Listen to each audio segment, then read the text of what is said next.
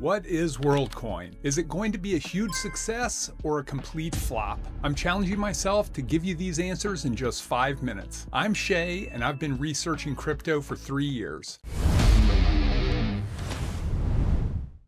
Today we're breaking down Worldcoin, the good, the bad, and whether you should care. This isn't financial advice, just straight facts. By the end of this video, you'll know if Worldcoin is the future of digital identity or just a privacy nightmare with really good marketing. So what exactly is Worldcoin? Think of it as a digital passport for everyone on Earth. You scan your iris with this sci-fi looking orb, get a world ID that proves you're a real human, and then they give you cryptocurrency tokens as a reward. The big idea, in an age where AI bots are everywhere, we need a way to prove, hey, I'm actually human. Worldcoin wants to be that solution, and they're willing to pay you to join. Here's how massive this has gotten. Over 16.5 million people have scanned their eyes. The World app has 35.5 million downloads, and there are 1,698 of these orbs active across 20 plus countries.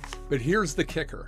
This project was co-founded by Sam Altman. Yes, the OpenAI CEO who brought you ChatGPT. So this isn't some random crypto experiment.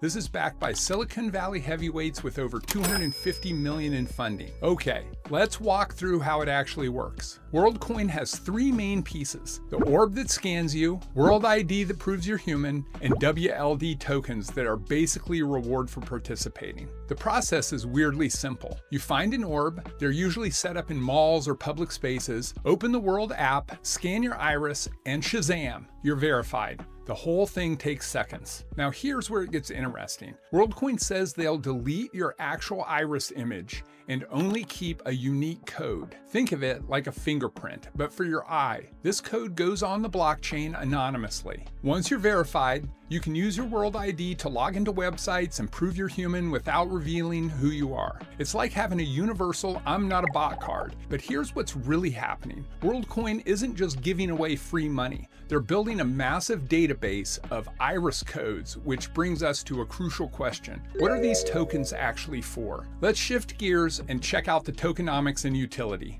The WLD token has some pretty wild economics that most people don't understand. First, the numbers. There are 10 billion WLD tokens total. That's the hard cap, but here's the kicker. Only about 2 billion are actually circulating right now. That's just about 20% of the total supply. So where are the other 8 billion tokens? Here's the breakdown that'll blow your mind. 75% of all tokens go to the community. That's 7.5 billion tokens. Only 25% go to the team and investors combined. Compare that to most crypto projects where founders and VCs keep 50 to 80% for themselves. Worldcoin is giving away 3/4 of their tokens. That's either incredibly generous or there's a catch. These tokens don't just appear overnight. New users currently get about 40 WLD over their first year, but it's spread out monthly to prevent dumping. And here's the important part. Early adopters get more. If you join later, you get fewer tokens. Now for utility. What can you actually do with WLD tokens? Right now, honestly, not that much. You can trade them, you can hold them, you can use them for governance voting, possibly by the end of the year 2025. The team promises future utility like paying fees in apps, staking for rewards, or even funding a universal basic income someday, but those are promises, not reality. Here's the critical question.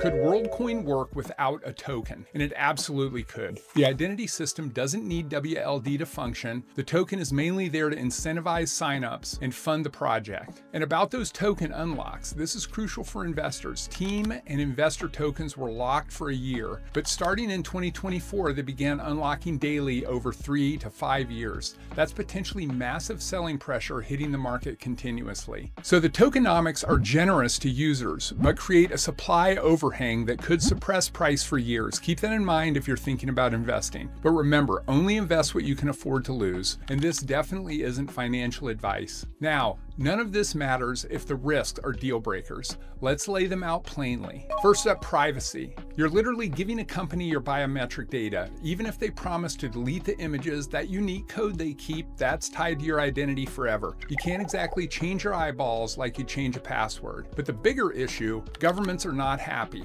Spain banned them from collecting biometric data. France, Germany, and the UK are all investigating. There's also the digital colonialism criticism. Early on, Worldcoin WorldCoin targeted poorer communities with cash incentives. MIT found cases where people didn't fully understand what they were signing up for. And let's be real, those token unlocks we just discussed, they could crater the price as insiders sell billions of tokens over the next few years. All right, fair is fair. Let's also look at why some people are bullish. The problem WorldCoin is trying to solve is real. AI bots are getting scary good at pretending to be human. We need better ways to verify real people online, especially for voting, social media, or preventing fraud. And their execution is solid. They did say they'd launch in 2023, and they did. They promised 1,500 orbs, they delivered. Their plan was 7,500 orbs by the end of 2025. They're gearing up and building a factory in Texas to make them. The partnerships are real too. They're piloting with Tinder to verify real humans on dating apps. They're working with Visa on crypto debit card. These aren't just announcements, they're actual integration. And speaking of institutional backing, there's been some major news recently. In September 2025, a public company called 8Co Holdings raised $250 million specifically to buy and hold WLD tokens as their primary treasury asset. Think MicroStrategy, but for WorldCoin instead of Bitcoin. The company even changed its ticker symbol to orbs and brought on Wall Street analyst Dan Ives as chairman. Their bet that WorldCoin becomes the standard for human verification in the AI age. Now, this could be huge for WLD's price. When a public company puts $250 million behind a token, it creates real buying pressure and signals serious institutional confidence. But here's the flip side. It also means WLD's success is now tied to corporate treasury decisions. If 8Co decides to sell, that's a lot of tokens hitting the market. It's validation that smart money sees potential here, but it also shows how speculative this space still is. A company betting its entire treasury on eyeball scanning crypto, that's either visionary or completely insane. And honestly, in crypto, these often look to be the same. But if it catches on, the network effects could be massive. Once enough people have world IDs, every new user makes the system more valuable. And with 75% of tokens going to users, it could become one of the most widely distributed cryptocurrencies ever. So after weighing both sides, here's my straight take. WorldCoin gets a C+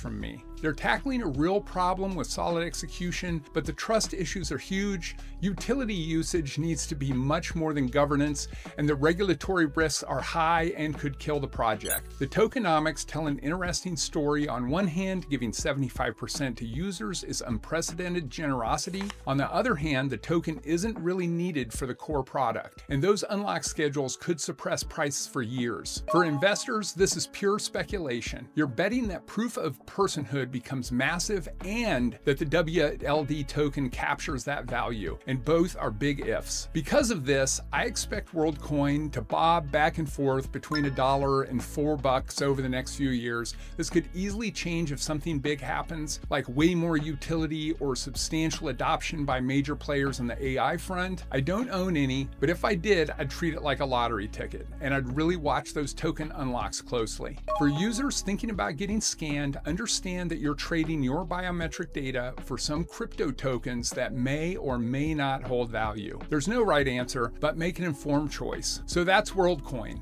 Ambitious, controversial, and impossible to ignore. It could revolutionize digital identity or become a cautionary tale about privacy and corporate overreach. The tokenomics alone make it fascinating. A project giving away 3/4 of its tokens while trying to build the world's largest identity network. Whether that's genius or madness remains to be seen. What do you think? Would you scan your eyes or sell your biometrics for crypto? Are those tokenomics appealing or concerning? Drop your thoughts in the comments. I read every single one. If you're interested in a crypto on-ramp, I've personally used Caleb & Brown. They're an Australian-based exchange, but they have offices in the United States as well. Use my affiliate link below to get started. I may earn a commission, which helps the channel at no extra cost to you. Availability varies by region. If this breakdown was helpful, hit that like button and subscribe for more simple and easy to understand crypto reviews. I cut through the hype to give you the real objective story. Remember, this isn't financial advice. Do your own research, stay skeptical,